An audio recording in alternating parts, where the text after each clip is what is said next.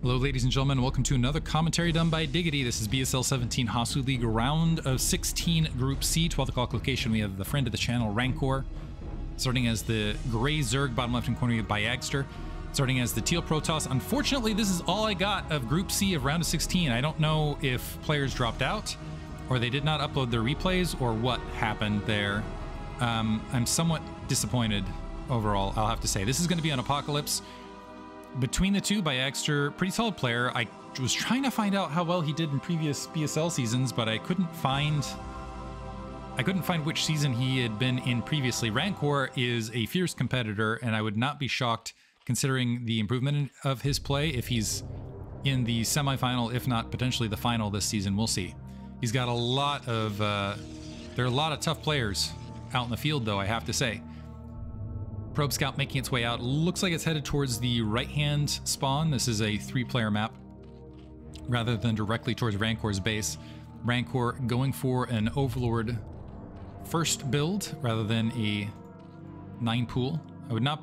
Rancor's MO tends to be what... I don't know if it's adjusted since previous, but he does like going for large unit containments early, and then following that up, being very, very aggressive, and then following that up with very, very aggressive macro. Now, it's possible that Rancor has adjusted his style of play since. Looks like he is going to go for an overpool in this end of thing, and I would not be shocked if Rancor has improved considerably since, but we will have to see. It is a Forge opener for Bayaster, which I think actually plays pretty strongly to Rancor's style of play. He's not dropping the gas, so it looks like he is in fact going to go ahead and scout with the drone, but this does suggest, with the lack of gas, that he is just getting these initial Zerglings out to deal with this first probe so that he can get that initial hatchery down rather than going for aggressive Zergling run-bys or something along those lines. So, spawning pool going to complete. He's got the resources. It looks like the probe not quite in position to stop that hatchery from completing. 4 Zerglings queued. That drone going to be able to, so sees that initial photon cannon being built. And that should cause this drone to immediately move towards a third base location. And Bayaster, as a result of all of this, I don't think he's actually could have even canceled a pair of Zerglings there if he wanted to, but it looks like he wants to keep the Zerglings out. Baya not doing a great job of keeping that probe alive. It's eaten a huge amount of health. It looks like that drone, rather than going to the third, is going to draw all the way back. And Rancor able to do a pretty good swarm round. He is building some additional Zerglings now that maybe just a little bit of tournament nerves now. Now that drone making its way towards the third base could also be a little bit of unfamiliarity with Apocalypse. It is one of the newer maps. Assimilator dropped at the natural expansion even before the gateway's finished. So I'm wondering if Baya is going to make a very, very rapid push towards some higher tier tech. We'll have to see if that ends up being Corsair, quick DTs, maybe try to accelerate some sort of drop, something along those lines. Honestly, early game drops where you're catching your Zerg opponent off guard have gone very, very out of favor because of 973 and the things that can counter it in the early game. That was interesting. The drone decided to attack its own egg. I think Rancor playing a little bit slightly nervous. Gateway right there, blockading the front. This is still a gap that Zerglings could shoot if they had even insufficient numbers right here. But with the probe blockading, that cannon should be sufficient to wean their numbers where there aren't going to be quite enough. But once there's 6 Zerglings, this could be a much more significant threat. Now it's wide open. So Rancor might want to shoot this gap before that Zealot's in line. Yeah, so moving down, even going to go for the cannon right as that Zealot. This is lucky on Bayaster's part. Well, is it? Yes, lucky on Bayaster's part that Zealot spawned right when it did. I think Rancor would have been better suited going for the run-by rather than going for the cannon kill, but that leaves that cannon very, very fragile. Should Rancor opt, yeah, he's already deciding to go for a Hydralist follow-up, and honestly, if I was Bayaster at this stage, I would kill that cannon to replace it with something else immediately. Because yeah, it's another cannon down, but this having a low health cannon as part of your defense could cost you instead of having a full health cannon along that edge. We do see range being upgraded very, very quickly, and a Dragoon going to take the field. So we got, and this could be interesting. We've seen the Dragoon defenses previously. We have a Zealot now making its way to the natural expansion. A few Zerglings are making their way out to try to help defend this. Looks like, it looks like one drone gets picked off. I don't know that that's not that much, and honestly not a lot of other drone disturbance here in the natural expansion. If Bayaster can get an additional kill, that would be fantastic. But he's going to be able to march into the main to confirm that the Hydralisks are not yet spawning, but they are on their way. Also getting a kind of good look at the overall worker count on top of everything else. Also confirming that Zergling speed not completed, so they're not going to be part of the grouping. But this is going to be one gate. Okay, now we got a 3 gateway flood behind this. I will be interested to see if the timing of this works out. So we got 4 gateways now. So it's going to be 5 gateways total, flooding of Dragoons. Does this...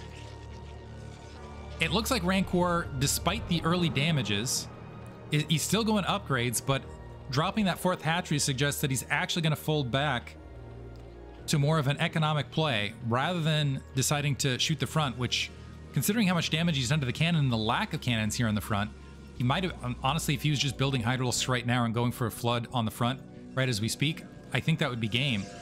Instead, though, with the flood of gateways, this could potentially catch Rancor off guard. The early +1 multiple Dragoon timing push, and we saw this earlier. Trying to remember who executed it. It might have been Bayaster in the round of 32.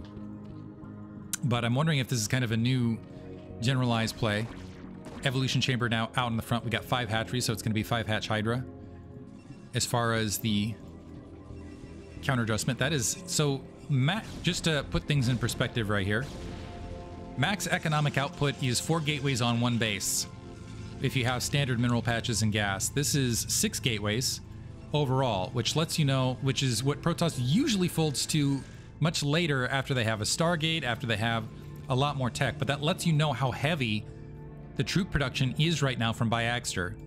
And let's see if Rancor is going to be able to defend it. I'm not sure that he's going to be able to, and I like the decision to do this on this map in particular, because you have this high ground abuse that you can do to basically bait your opponent and to kind of force them into engaging where there's maybe advantageous ground positioning where you have that misfire uphill.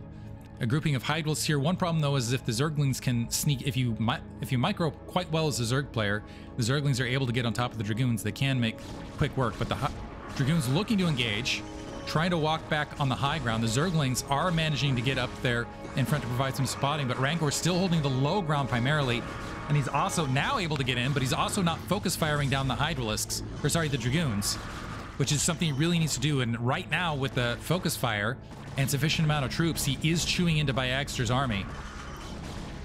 Oof, yeah, and Bayaster getting absolutely obliterated. So it looks like, so we got 5 Dragoons versus not sure how many Hydralisks. 8 Hydralisks and more to come. Rancor splitting that army a little bit. Now Bayaster might have played himself. He's only got 2 cannons here out in the front. He's got a lot of production, but Rancor off 3 bases can outproduce Bayaster on 3, although the drone count isn't absolutely massive, and it looks like he's splitting up a lot of these Hydralisks to allow these Dragoons to group up comparatively. However, Hydralisks still trade very, very well. So we got 3 Dragoons left, one of them very, very weak. More Dragoons grouping up, and problem for Bayaster is he committed so heavily to this that he really needs to turn this either into a kill, or otherwise Rancor is just going to catch up economically and run him over. No 3rd gas from Rancor as of yet, nor has he dropped Aspire or any other additional tech. I don't see. He has made his way towards Lair, waiting on Overlord speed as well, but I think he knows he can get aggressive here because he doesn't have the threat of Dark Templar with this many Dragoons. That's a lot of gas that's not spent on other tech, and if Rancor can find a way to get to Lurkers, that'll basically be game. So he's got a lot of options to win right here. Right now he's going to push in and go for the focus fire of Hydralisks versus Dragoons. The Bayaster not grouping up, focus firing the Hydralisk otherwise, and now the Hydralisk able to push them all the way to the natural expansion. And that Forge, is it gonna... So Rancor focus firing that Forge. Let's see if armor completes. It's gonna be close. It looks like armor is in fact going to complete, which is very, very important when it's going to be just infantry versus infantry battles here. But Rancor is still holding the ground at the natural expansion and producing more and more troops that are flooding towards this natural. And there's, again, a lack of cannon. Look, you can see how quickly that cannon got wiped out. Maybe Baya, did, in fact, wipe out his own cannon. That gateway on the front at risk. And it looks like as this reinforces, Rancor are going to have the continual advantage pressing into this, and we don't have a cannon flood to try to stabilize things. So +1 armor helps against the +1 weapons from Rancor opposite side, but it looks like Rancor just has too much and is going to be able to continually press into this. He just needs to group up the troops. Honestly, if he makes his, he's adding on additional hatchery. If he made his way to Lurker Tech as well, that would have been game winning, although it's kind of silly to go into Lurker Tech when you get all the Dragoons, because anyway. But the lack of the observatory and whatnot. Anyway, Rancor sneaking in. There's nothing now defending that natural expansion. We've got more Hydralisks pouring their way in. And the fresh Hydralisks staging towards the front to absorb the initial hits of these Dragoons. The Dragoons trying to stutter step their way back, but it's 4, and that's also opening up a breach at the natural expansion at this stage. Before it was bad, Bayaster couldn't keep up with the economy of Rancor. Now that is certainly the case. Waiting for a GG. It looks like he's going to wait for the last round of Dragoons to press out. But what? Yeah, there's GG. Rancor takes game 1. Gonna move into game 2. Hope you guys enjoyed it. Thanks for listening.